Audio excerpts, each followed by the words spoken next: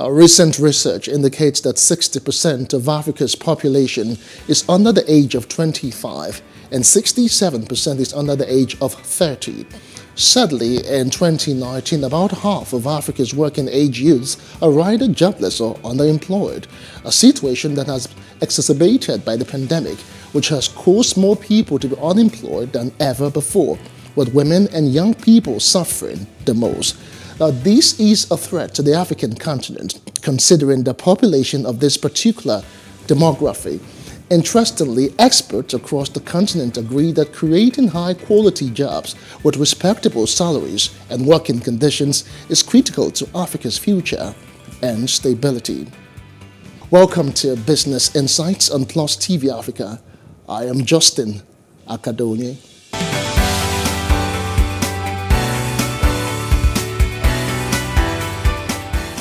Now, Africa needs 15 million new good jobs annually to accommodate its increasing youth population.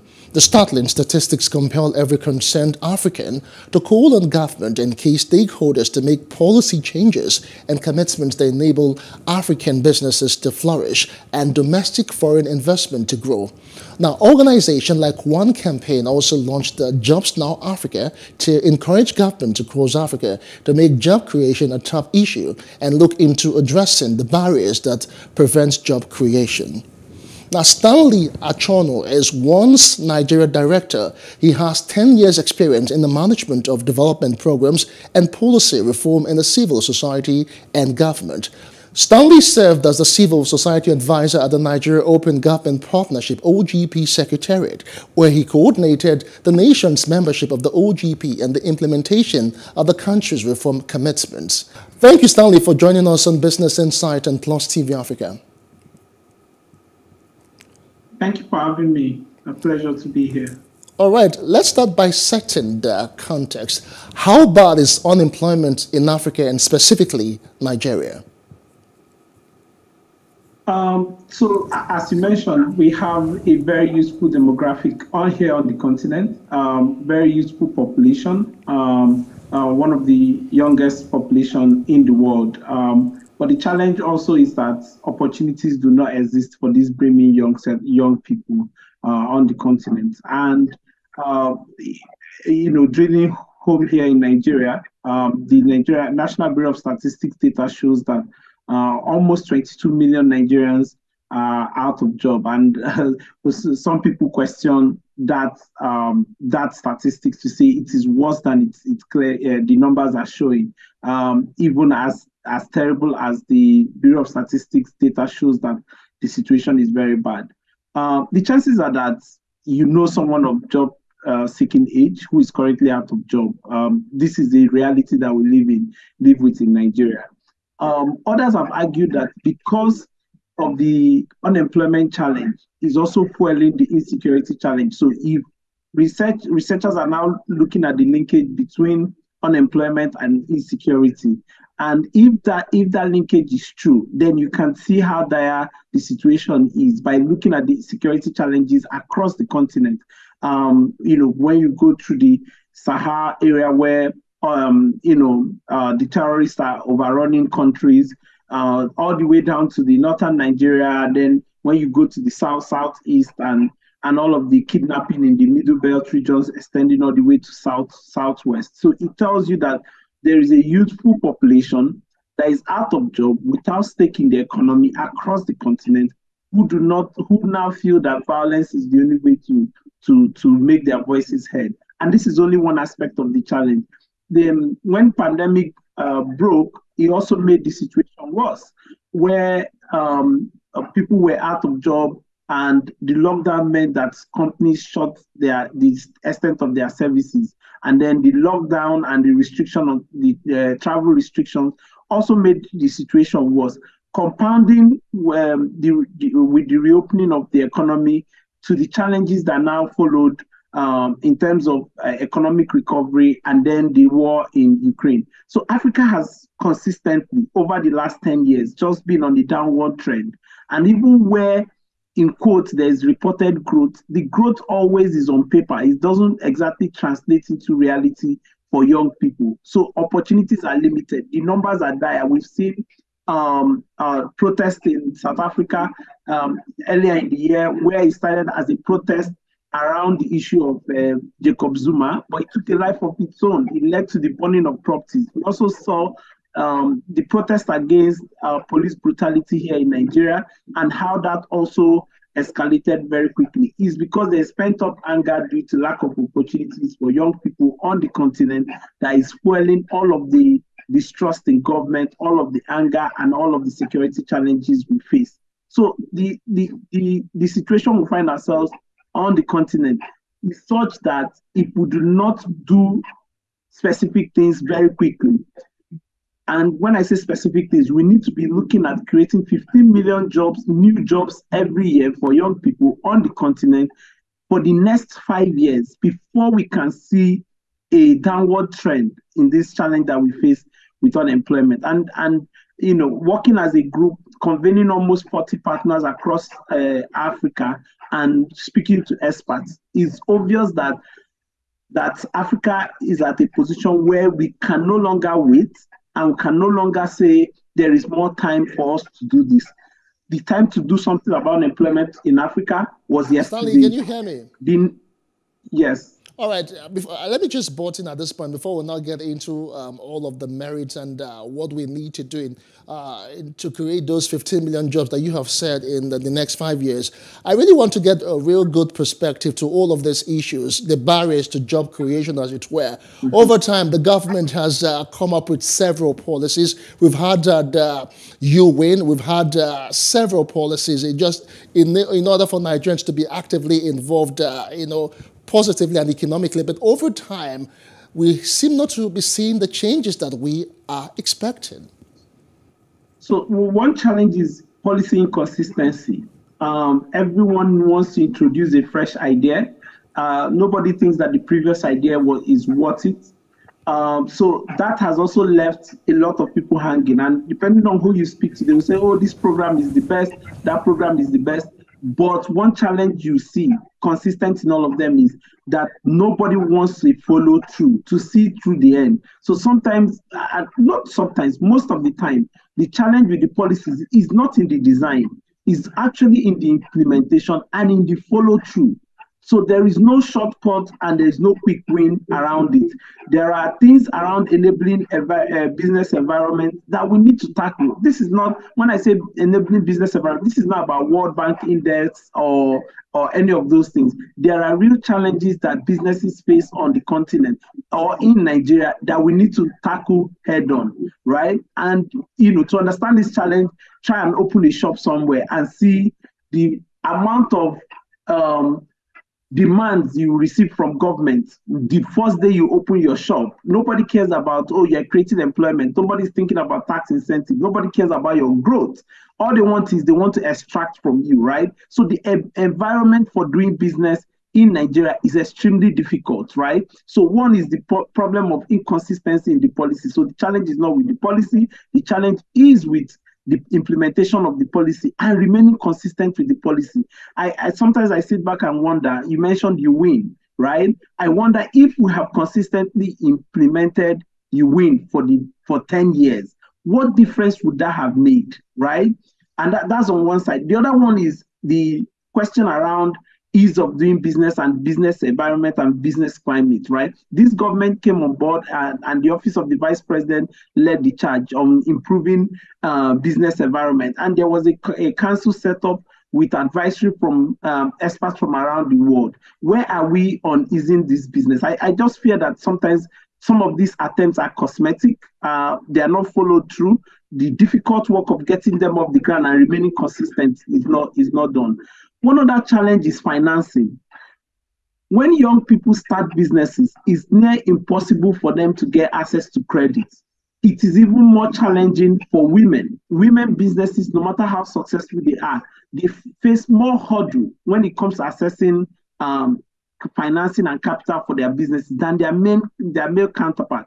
It's almost similar challenge when you are a young person. There's a complete distrust for new entrants into the business the business environment, that the financial support they need is never provided. So it feels like everybody's avoiding any effort to take risk and grow with these small businesses. So young people face that challenge of capital. And then there's also on the flip side, there's the question about where do you even find the skills that you need to grow your business. The skills are constantly on their way out. They are constantly at the airport trying to get out of this place. So why is it that we cannot retain talent? Why is it that we cannot grow talent? Why is it that we cannot keep the talents that we grow here? While we designed our Jobs Now Africa campaign, I was speaking to a lot of people in multiple sectors, and I had an interesting conversation with someone who works in tech, and he said before now Nigeria used to be that, do not do remote work with anybody who lives in Nigeria because there was that fear of fraud and all of those things, that bad reputation. But with pandemic, the reverse was the case where people were specifically demanding for talent from Nigeria. How are we harnessing that, right? So, and a few days ago, I was speaking to somebody who works in tech, and the guy said his entire tech team are all living for Canada, UK, and Europe, right? He's struggling to find talent. So we are not training enough. We are not retaining the talent we grow. We are losing the little that we train to more developed economies. So there is just a myriad of challenge. Even a lot of challenges, yes, I agree with you, yeah. Stanley. But then again, let us move forward because of time, because you have identified the bulk of the challenges. But let's look at proffering maybe some sort of solution. I know your organization is involved in things like this. You talked about a project that you have launched, the Jobs Now Africa. But then again, development organizations such as yours, that's one campaign. What have you done, maybe vis-a-vis with working with government to ensure that they make this issue of unemployment and job creation top priority? So at the moment, we're engaging African leaders on specific things. One is that we need to open up the continent to trade with ourselves. So the Africa Continental Free Trade Agreement that came into effect recently, we are asking them to do whatever it takes to open up our borders so that businesses can cross-trade. One big challenge that businesses face is just moving their goods from here to neighboring countries. Nigeria went through several months of border closure without consideration for the suffering that businesses that trade across the border face. And this is a common trend where there is that level of arbitrariness in terms of waking up one morning because of one challenge, you then decide that every other person must suffer alongside, right? So we're asking African leaders to do more to implement the free trade agreement that Africa entered into. It holds an enormous opportunity for us to grow. Europe is where it is today because you can easily trade between European countries in the EU freely, without hindrance, and it has not taken away from one country's economy or the other. There is a lot of protectionism on the continent where every country wants to man their border, want to protect what crosses their border. What we need to do is encourage African leaders to find comparative advantage where they have it and become the leader in that sector. We can't all produce everything. It's erroneous to assume that every country must be self-sufficient. It's a good thing to hope for, but where you are lacking, you can trade and then complement each other, right? So Africa needs to open up our border, trade with each other is extremely important. And we're engaging the African Union and African leaders on full implementation of the trade agreement. Here in Nigeria, there are just some few things we're asking the Nigerian government to do. Things like all right, Stanley, yes. You would get into what the government needs to do and, of course, what sector they should consider as focal points. But we need to take a quick break. It is still Business Insights on Plus TV Africa. We still have Stanley Achonu. He is with One Campaign. He's the country director here in Nigeria. In a moment, we'll come back. We identify the factors that, that we need to be putting in place to ensure that entrepreneurship development is a priority, and of course, how government and the private sector can partner to achieve this. In a moment, we'll be right back. Don't go away.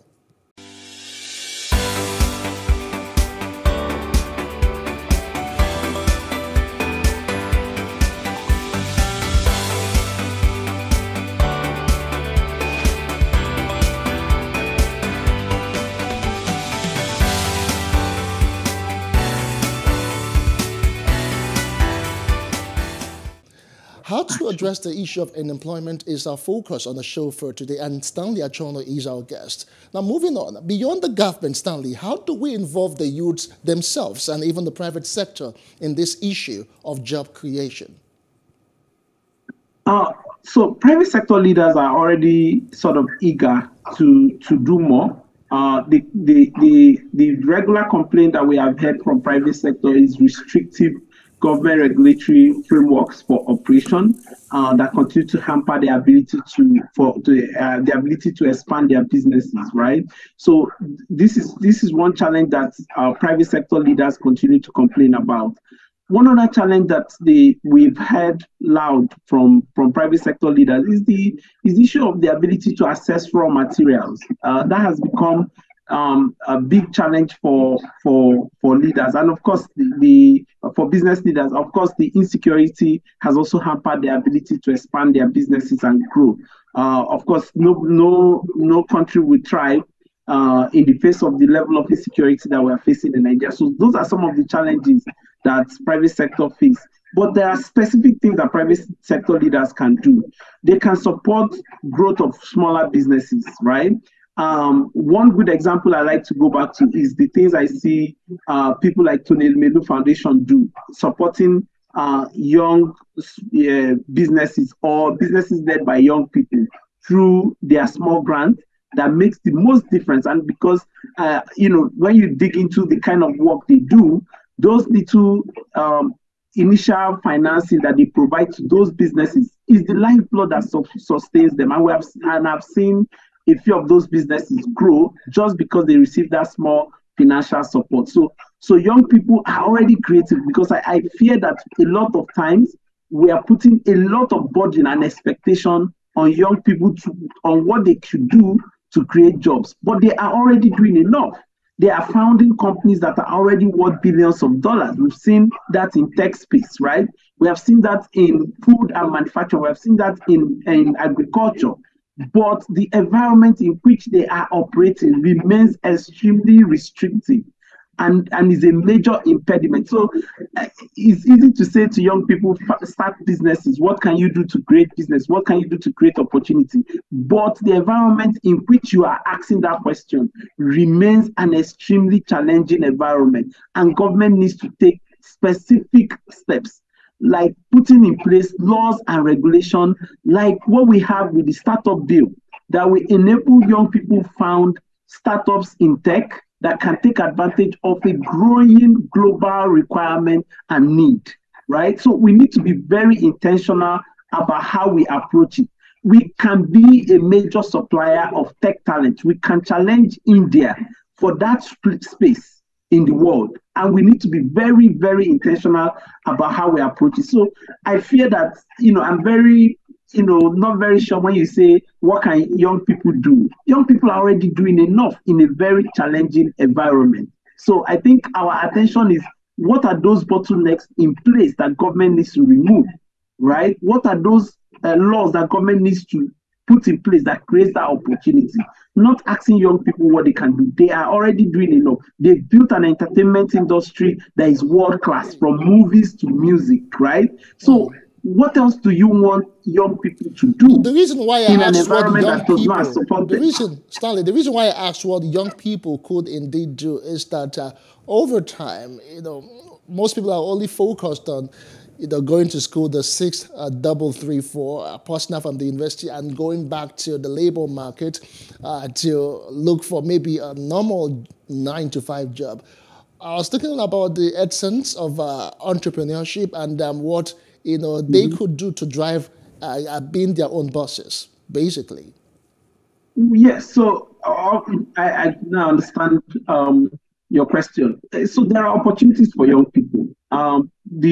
The world has become a global village, and you can actually set up businesses that service companies elsewhere in the world. So the internet has become an open place for people to thrive, and we have seen that happen. We have seen people who are content creators. We have seen skit makers, comedians, influencers who are making millions of dollars just off being on the internet. So that's one area that young people can look at, right?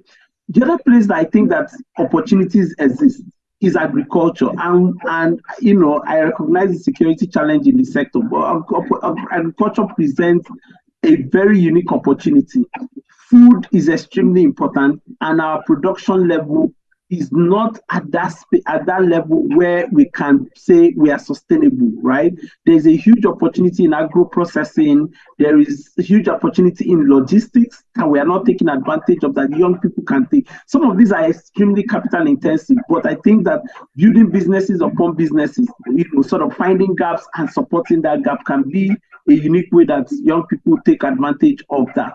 Trade is also a big place. Look, our fashion is the toast of Africa, and I've seen people who want to wear Nigerian, right, from outside of Nigeria. So we need to. I think that there is an opportunity for us to export our fashion. We are very creative in our fashion. We are very creative in the way we dress, and we can export that to the rest of Africa. There is a huge opportunity for young people to take on fashion, right? So and then of course there is construction. We are lacking in infrastructure, our boat roads, housing, furniture. There is just a whole lot of areas that young people can start to look to create opportunity for themselves. And they are already doing some of that. If you look at entertainment, there's a new crop of very influential people whose entire fame is built on Instagram and TikTok and Facebook short clips, right? Comedy skits. And they are employers of labor, because I've met some of them. They have a whole team that they work with. They've created jobs. Some have, I was speaking to one of those comedians, and he said he has a team of 20 people that range from writers to lighting to engineers to sound to editors and all of that. So there is that growing opportunity that young people can take advantage of. All right, Stanley. As we round off now, you've talked about opportunities and all of that. I would really need you to advise government in terms of priority and sectors to be involved in. You've talked about the fintech and the digital economy. Should that be prioritized right now as we speak in the country? Maybe that way we could be bridging all of the gaps in this employment issue that we've been talking about. So yes, government needs to do more to support the tech. It holds a huge, great growth opportunity. Some may argue somewhat low-cost entry for young people. So I think that government needs to be intentional about how they approach it, right? So put in place high-priority measures that reduce also trade and transportation costs by addressing delays at our borders. That will help those who are trying to export their businesses to also grow. Our border is extremely difficult. You have to try any of our land borders to see how impossible it is to move goods across. So we need to be sort of very creative in solving that problem, so that young people can take that opportunity to grow their businesses, right? One other area that I think that government needs to do to help young people is affordable and stable electricity. We need to do better with our energy access. I see that the vice president was in the US canvassing for investment in our energy sector. We need to do more to make energy available so that more people can be creative as well. But we also need to improve our access to markets. Intertrade within the country, within the continent, is something that the government needs to do more to encourage. People that I've spoken to that are into exports say that it's an extremely impossible exercise from the Nigerian side, not even from the destination market. So we need to do more to improve on that as well. Thank you so much, Stanley, for your time. We do appreciate all of the inputs that you have brought on the show for today. Stanley Achonu is once Nigeria director. He is experienced in management of development programs and policy reform in both the civil society and in government. Thank you so much once again for your time. And that's the size of the show for today. I am Justin Akadenya. We'll leave you with useful insight on how to write an informal business proposal. Till I see you again next time. Bye for now.